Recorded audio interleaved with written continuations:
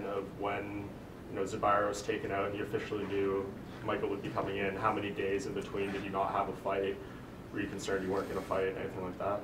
Yeah, I believe 3 weeks before the fight, I kind of knew that I might not have a fight, and then they gave me some names, and Michael was one of them. I picked him, but I was still waiting, and I was not sure if he was gonna take the fight, because the truth is not many people want to step in on short notice. So I always tell them, look, can you just ask the other guys first, please, because it's a yes from me. Right. Are you concerned that, with his weight and stuff? I mean, he's only fought at 145 twice, and he needed full camps to make that weight previously. Well, I hope everything, he makes the weight, and I think he will. He is a professional, but I will say this, if he ends up not making weight, I will still take the fight, and I'll let him keep his percentage because he took the fight on short notice. Oh, really? Is that something you can even do? Like, can you tell the commissions, like... Well, I'll take it and just give it to him, and that's it. Have you ever done anything like that before?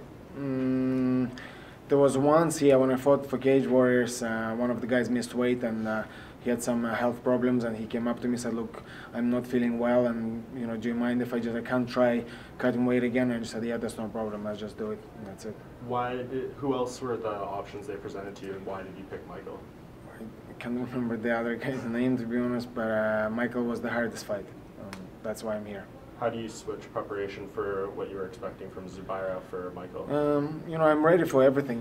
Your preparation doesn't start 8 weeks before. The preparation is all the years leading up to that. So if you're not ready, then you'll never be ready. Do you think you're going to learn something new in 8 weeks? Probably not. The 8 weeks of the camp for me is about getting my weight down, is about getting in shape and perfecting the skills that I already possess. Artem, as far as Zubaira goes and everything that's gone on, what kind of distractions has there been? Because it seems like there's a lot going on. Have you been able to focus the way you had hoped for this camp? Guys, I don't really want to address that situation anymore. Like I said, I've said everything I had to say to Ariel Havani. If there's any more questions you guys have about that, just watch the interview. I am not trying to be mean or anything like that, but the thing is, it's a very complex situation, and it's not something I can describe in just 5 minutes. It takes a lot longer than that. Since we don't have longer than that, that's why my answer is as such. Just in terms of the camp, though, like, how's preparation gone? Have you been able to focus? Great, of course, always. I'm always focused. I'm always ready to go. So nothing's changed there. Since you did that interview with Ariel, though, Connor made that post where he kind of, explained how he felt about the fight. He said, I'm willing to fight next in line if I don't get the rematch. Who would you like to see him fight if he doesn't get Khabib immediately? I mean, really, I would really want to see him fight Khabib next, if I'm honest. I think that's the fight that makes sense. I believe he deserves that fight. He's made everyone, UFC, and including Khabib, a lot more money than they ever have made, so why not give him, what he deserves? He's been the guy that always took everybody on. There's been many change of opponents for him. He never blinked an eyelid, just took the fights, no problem. Never pulled out in his life. A true fighter, fighter's fighter, a real man. So give him the fight. How long? Have some water, sorry. How long would you want Connor to take? Weight cut, dry as fuck. Sorry. No worries. It's a good way to get an edit.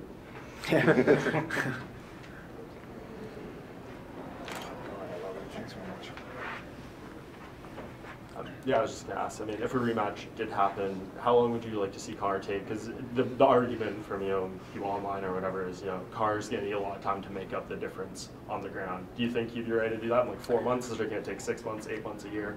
Yeah, I think 6 months would be a good timeline, because obviously there's all the commission stuff going on that needs to be all settled, and of course it requires a good camp. It's not an easy opponent.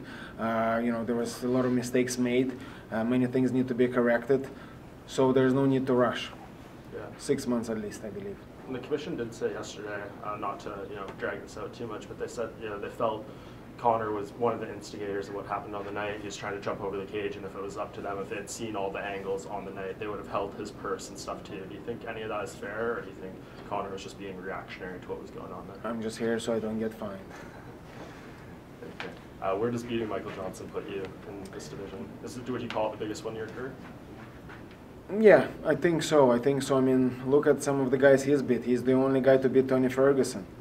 He's the guy that destroyed Barboza, and he brought it to him. You know, he's Poirier. You know, so many names. This guy's been there and done that. You know, he's been around the block a few times. So definitely my toughest challenge, and I believe it will put me in a very nice spot, beating him. Yeah, does that kind of make up for lost time in a way? Because, you know, it's been, what, a year since your last fight? Is this, you know, break being challenging for you? It absolutely does make up for it, because right now I've got all the attention, all the eyes on me that I need. I just need to make sure that when the time comes, I shine. At 0-2 right now, are you at all concerned? Is this like a must-win for you? All of them must win for me. You know, that's how I treat them. You know, to me, when I go into battle, I feel like this is a real war. You know, and that's one of the reasons I never pull out.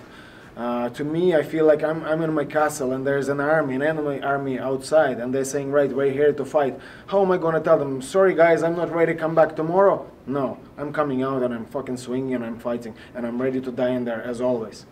With the time away, it's been about a year since you fought. Any concerns about ring rust, any of that? What's that? No. What do you kind of think of yourself in the MMA space? I mean, people talk about your record and stuff. I know you've taken a lot of hard fights, but you look at this card, people are talking about you, your fight, as much as anything else.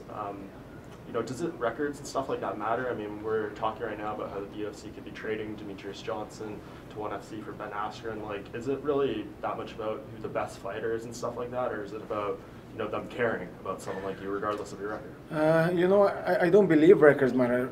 The only thing record shows is your path to where you are now. And if you look at my record and everybody else's, you know who's been through wars on their way up to the UFC and who was sitting in the trenches. And you obviously felt you took the hard path. What do you think? We know you did. There you go. So you're taking on Michael Johnson rather than Tukhugov. Do you typically train for a fight with a specific game plan in mind, or do you train for a certain opponent? Honest to God, I always have the same game plan.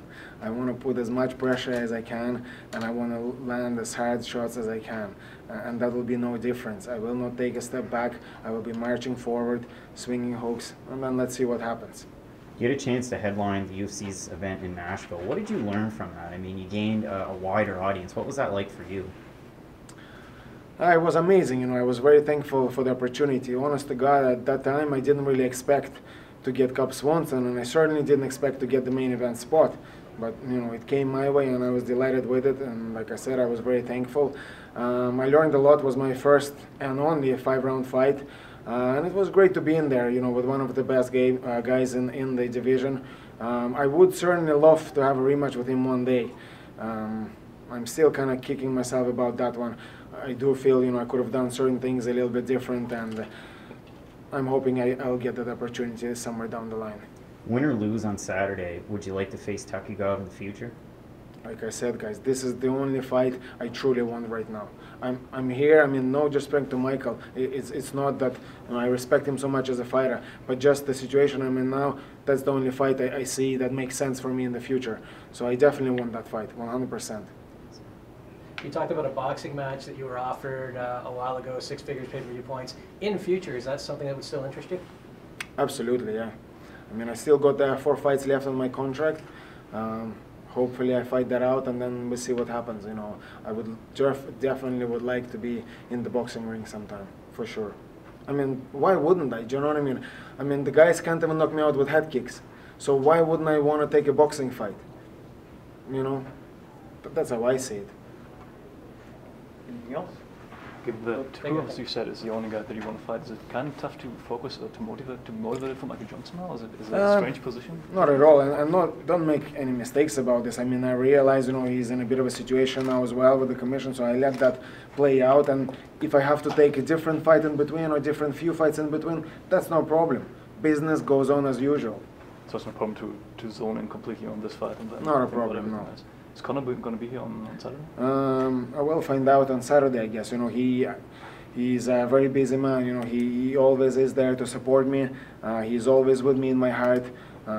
He's a true brother to me.